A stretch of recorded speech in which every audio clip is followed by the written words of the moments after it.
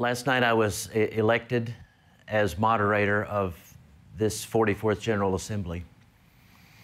And someone asked me before I was elected that if I were, how did I see my life or God having prepared my life for this moment? It was a very searching question, and the answer I gave was one that I still believe even more deeply in my heart, and that is that God chose me in order to encourage this 44-year-old denomination. Because among the many things we will do, perhaps the most important thing we will do in this General Assembly is explore not whether we are going to repent of our racism in the past, but how we're going to do it. And so it struck me that here is someone who grew up in Alabama, in a small town with a racist subculture, a place where the national headquarters of the White Knights of the Ku Klux Klan was. And that was a culture that I lived in uncritically for the formative years of my life. And God not only saved me from my sins as a middle schooler and brought me to Christ, He also planted the gospel in me that will not allow racism to endure. And God worked that miracle, has worked that miracle in me gradually over the years to deliver me from my racism. And then in His providence brought me to pastor a 212-year-old church in Augusta that was built originally with a slave gallery in 1804. It was the founding place of the Presbyterian Church in the Confederate States of America, ostensibly founded for freedom, but you dig down a little bit, you understand they're founded, the denomination was founded because they wanted to preserve their way of life, which included slavery. And through the powerful, sometimes messy work of the gospel, God has taken that congregation from that racist past, even to the point of having pastors who preached countenancing slavery from the pulpit, delivered that church to the point that we're moving aggressively toward becoming a multi-ethnic congregation. So I say, God hasn't elected me, or I wasn't elected in God's providence because I deserved the honor, and not because I'm the best moderator of such a meeting. But I think He can say through a life like mine, if I can deliver Robertson from racism, this 50-year-old man, and change him by the gospel into someone who's being used for reconciliation, if I can deliver this 212-year-old denomination from its racist past, I can surely do this for the PCA, who's only 44 years old. And we saw that so powerfully, objectively manifested yesterday in the African American Presbyterian Fellowship luncheon. 52 African American teaching elders in the denomination and other ruling elders there as well, and a luncheon that was black and white and Asian. God is already doing it. So I want to give encouragement, not just to the denomination, but I want to give encouragement to other pastors and elders and laymen in our predominantly white denomination, predominantly white congregations, to say, if God can do this kind of work in our church, He can do it in any church. And not to give a formula to say, do it this way. It's been God's work in us, and that's the encouragement I want to pass on to to other congregations. And I would say it in these several ways. Number one, I would say the way to move toward a diversity in our congregations that, as we pray, would reflect the complexion of heaven. A way to move toward the first step to moving toward a diversity that communicates to the watching world that the gospel really does break down walls of separation and bring reconciliation. The first step is to get right. It's to repent. One of my colleagues on staff says, you know, the best leadership is to lead with repentance. There's never anything more appropriate in any relationship or any task than to lead with repentance, because repentance is always appropriate. John Calvin called his word for the Christian life was repentance.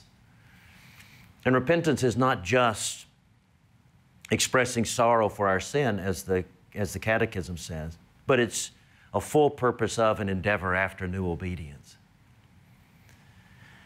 So one of the first things that happened at First Presbyterian was we hosted a mayor's prayer breakfast, a gathering of our mayor. Our current mayor is a Christian. Our previous mayor was a Christian, and he really was committed to prayer. And so every month, without fail, he called together a prayer meeting, moved it around to different churches, and we were one of the first churches, maybe the first church to hold the prayer meeting. I hadn't been at the church very long, maybe less than a year. And as I went up front to welcome everyone to our church for this prayer meeting, I had to walk past the plaque that was at the very front of our sanctuary, very prominently displayed, which was commemorating the founding of the Presbyterian Church, Confederate States of America, and the rationale. I walked past that plaque. I looked at the composition of the group gathered. It was mostly African American, which is reflective of our zip code, of our immediate neighborhood. 85% African American. So predominantly African American. Behind me was framed this plaque commemorating why we formed the Confederate Church. And I knew it was a mandate from God that the very first thing I had to do was to repent in front of this group.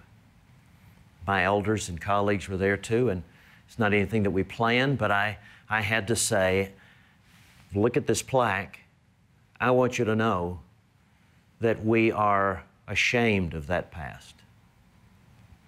I want you to know that we're repentant of that value that we had at one time in this congregation, in a denomination that said, we will form a separate denomination in order to preserve slavery. And I want you to know not that we are repentant of that we are going to practice new obedience in that regard. And I ask your forgiveness and ask you to befriend us. I didn't think, I just knew that was something that had to be done, but that moment is referenced regularly in our relationships in the city.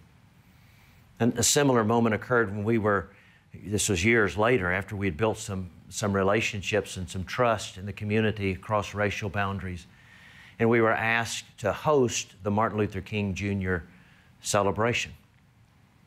It was the largest gathering for the Martin Luther King Day in its history, 25 years or so of history in our city. And it was the first time that it was half white and half black. And again, without a lot of planning, I knew I had to say something. And what I said was something like this, that we are fiercely repenting of our racist past. We ask the community's forgiveness. And we have been set free by the power of the gospel. It's the only power sufficient to break down these kinds of walls that we build as sinful human beings. And I invited the community to pray with me for revival, not just in our local churches, but in our city. So that I said that we all would repent of our segregation on Sunday mornings, and to pray for the day when people come to Augusta, they would ask, where is the closest white church? And someone would say, we don't have any white churches. Well, where's the closest black church? We don't have any black churches. Where's the closest Korean church? We don't have a Korean church. We just have churches of the Lord Jesus Christ. So that leading with that kind of repentance personally, being frank and open about my own past, not blaming just my forefathers, but repenting personally and repenting corporately, we have found opens incredible doors to relationship across which the gospel can be carried evangelistically, or by which partnerships can be created for ministry. So the very first thing is to get right. And to get right is not only repenting of the past, but it's endeavoring thereafter to be newly obedient, the power of the Holy Spirit. So I'd say the next thing that we've learned that anybody can do is to get near, is to build relationships, real friendships. When I soon after I'd come to Augusta, there was a new pastor also at the largest African-American church down the street from us, and someone put us together for lunch.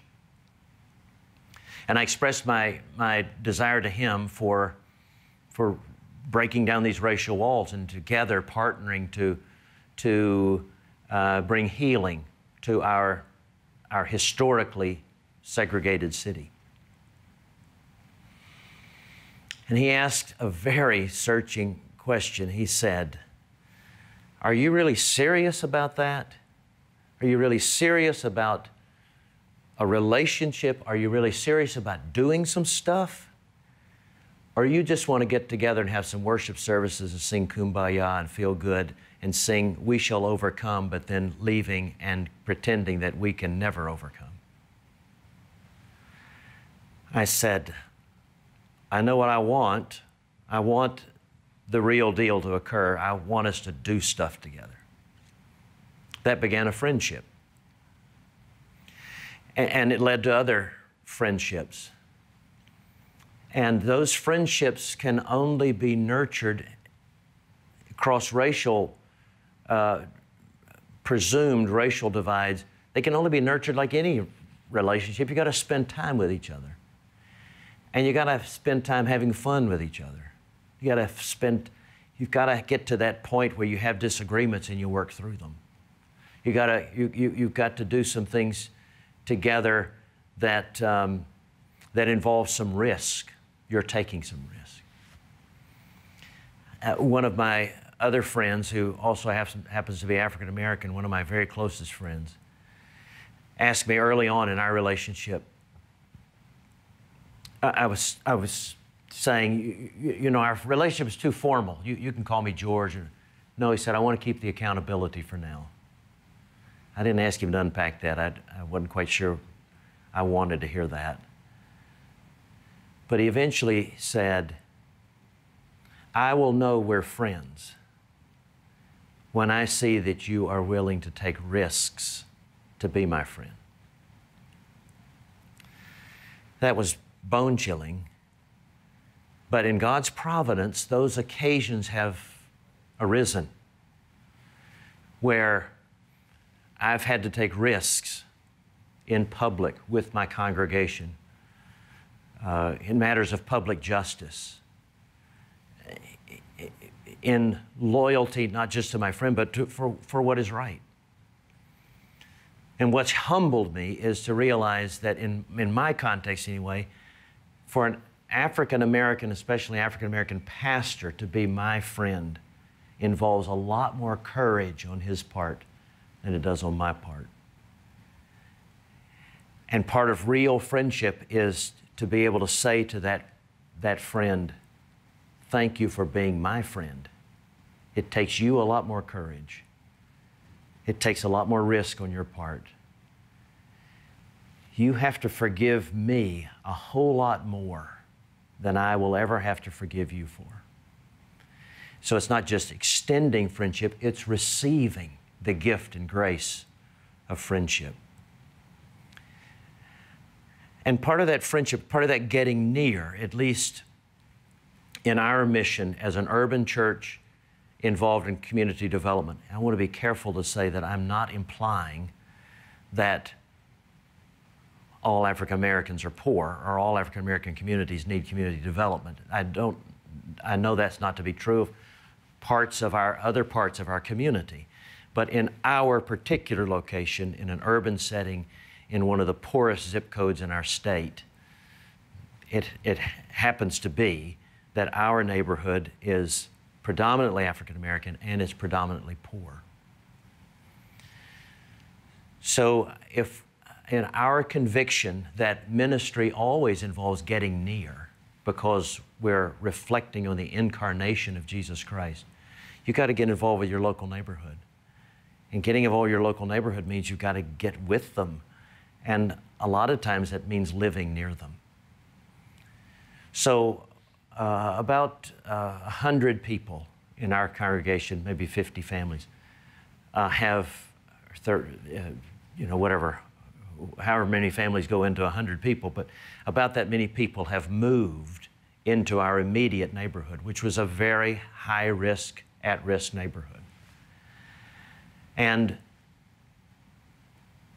just by getting near, you discover who your neighbors are, what they need, what in friendship, what risk-taking will involve. And that has gained great traction, great credibility. That, by the way, was true in my neighborhood that I came from in St. Louis, which was very different, which was in the upper 1%, in the 1% of the nation's income level, all white and mostly retired. And we came to the conviction that we have to minister to our neighborhood and discover what friendship looks like there. What are the felt needs? That even rich people can be lonely, and even rich people can be needy and need mercy. So in any kind of ministry, get right, repenting is appropriate, and getting near is appropriate, but especially if we're going to break down walls of racial separation. I'd say another point is that we need to get right, and we need to get near, and we need to get real. One of my closest friends, I think I've already referred to him, he's African American and a prominent leader in our community. He's taught me so much. Once he really could trust me, he's taught me so much. And so I got to the point where I could ask him questions as a critic looking at the outside. He was exploring our church. He's since come into our church, but I got to the point where I could ask him real poignant questions. And so I asked him, now, okay, you know us, you've worshiped with us, you looked at us from the outside in. What would you say about us? He said, I would say that you are sincere. I know your heart. I know your heart. I know the heart of your leadership, the heart of your people. I know you are sincere about breaking down walls of racial separation. But it doesn't appear that you're authentic. He's going to tease that out. He said, I come in, it's all white. I look at the website, it's all white. Look at your staff, all white. I look at your leadership, mostly white. I don't know what to do about that exactly, he said. But eventually, if credibility, if other people are going to believe that you're sincere, there needs to be authenticity. In God's providence, I was reading a book at the time by Gerardo Marti on diversity in worship, where he had studied a broad spectrum of, well, he'd studied multi-ethnic churches across the country, and he discovered, to his surprise, that there was no one worship style that characterized multi-ethnic churches. They fell along the whole continuum of very low church to very high church. The common denominator, however, he said, was one relationship. Are you building relationships cross-racially in your church, in your community, so that people are trusting you and coming into your church? The other common denominator is racially ritualized leadership. And what he meant by that was, when someone comes into church, they see up front a non-majority culture representative. And there may not be anybody else there, but they say, well, at least I am valued at a very high level in this church. So we started planning more carefully to make sure there were non-white faces at the key entry points to our churches, our church, like welcoming, in leading a prayer, reading scripture, leading music, so forth. And then on our website, leading with, we did at the time have diverse members, and we wanted to make sure they were prominently displayed in order to communicate, you are welcome here. And and there's a lot I could say about where God has led us in getting real, which means also getting really active, doing real things, doing stuff, as my friend told me early on. Not just singing Kumbaya together, doing stuff. So it's easy to figure out the needs in an urban setting. They land at your doorstep. So we figured out early on kids in the projects need tutoring so that they can be successful past it. So they can learn to read before the 3rd grade, otherwise just bad stuff happens after that. We early on knew that kids in the inner city needed beauty. So we started Arrow Institute for Art and Hope Ballet. We understood early on that the poor were not getting access to medical care. So a group of our church members started Christ Community Health Services, 11 providers, dental therapy. A group from our church started Heritage Christian Academy in the city, a college preparatory day school. We've started Community Development Corporation, working with the justice system to help people re-enter. On and on and on. We're doing stuff. But while we're doing stuff, we're trying to make sure that it's not just, it doesn't have our label on, it doesn't lead with our label. And then we try as quickly as possible include our other evangelical partners who are mostly African American to say, why don't you jump on board with us? Let's do this together. Which we're trying to embrace the gospel DNA, which says, gospel values, which says, whatever you have, give it away. Give it away. It came home to us recently last year, when a group of judges asked to meet with me, and I didn't know them all, but they said, the sheriff sent us to you. We're sick and tired of these mandated sentencing requirements that we have relative to guns and so forth, and we're just sending kids to prison. And so we don't know what to do. All we can do is throw the book at people. That's what we do as judges. But as human beings, as members of the community, we want to do something else. And so we went to the sheriff, and the sheriff said, well, if you want to work with a church, you need to work with First Pres, because they do stuff for the community, not just to get more people in their church. There are other churches like that. We're not the only one, but that was refreshing to hear, because that had not been our reputation for a long time. And now we're partnering with other places in the city, working with their youth programs, holding community health fairs, canvassing their community for health needs, holding children's fairs. And we put that church's name on it. We just provide the manpower and some resources, but it's that church that's doing the hosting. So getting real involves that. Final thing I would say is get ready. A couple of years ago, we always have prayed this. I've prayed this prayer all my ministry. Lord, cause our congregation to reflect the complexion of heaven. Lord, we can't convince this community that the gospel really does provide reconciliation between sinful people and a holy God. We can't convince them of that if it's not objectively demonstrated in our congregation that the gospel breaks down these human barriers.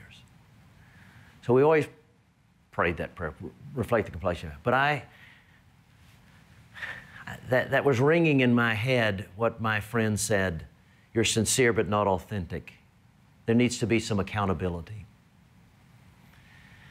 So I felt with my leadership at one point that we needed to make ourselves publicly accountable, that we wanted to become a multi-ethnic congregation, and I mean that technically, according to missional experts, that you're at least 20% non-majority culture.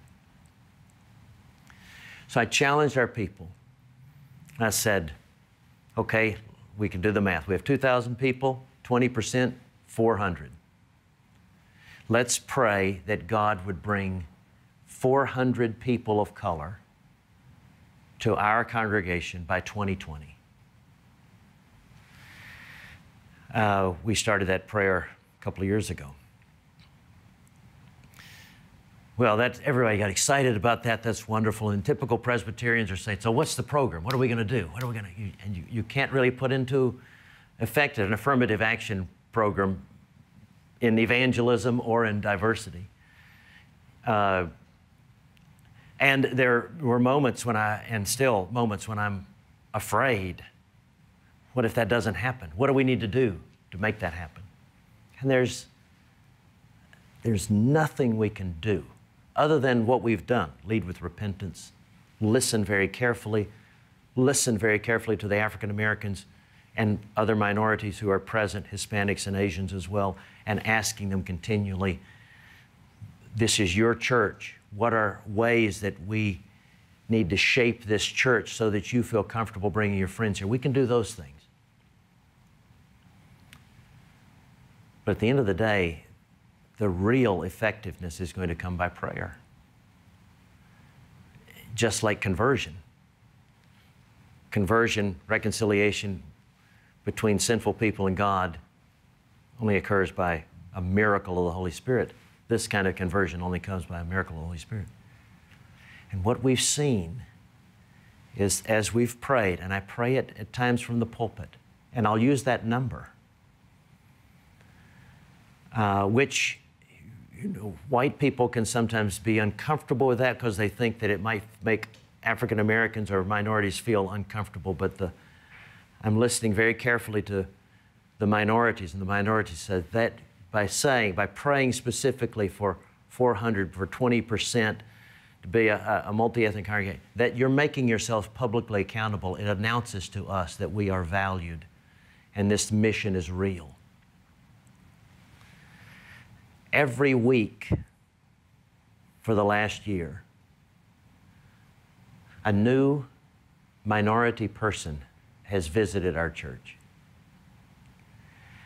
And sometimes it's explained. It's the sensitivity of our people, proactively building relationships, striking conversations, inviting to the church. But many times there's no explanation for it. For instance, one woman showed up at in our congregation. I welcomed her, and I said, "So how did you find us?" And she said, "Well, I first found you on the web when I was in California." But I said, "Well, how did you get here?" She said, "I don't know why I'm here. I don't know how I got here. I don't know why I'm standing here. I've been watching you on the web for 6 months, and I was afraid to come.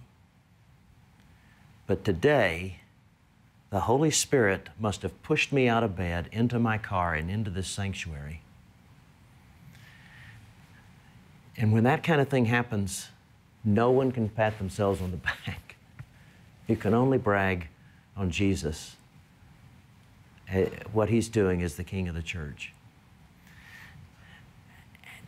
In the last year, 30 to 50% of our new members' classes have been of minority people, people of color. We go around the room and ask, "How did you get here?" And each one is a miracle. And that's the greatest encouragement I'd give to any congregation. It's not a formula. It doesn't involve you becoming who you're not. It's not a gimmick. It's a prayer that King Jesus is eager to answer, because it is the revelation of the mystery of the gospel. And we're seeing it happen in our denomination. We can see it happen in a congregation. Even if you're in a location, even a small town where there's not racial diversity, there is diversity.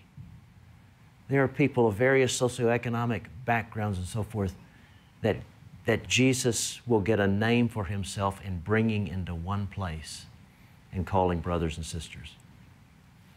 Pray for it and get ready. He'll bring it.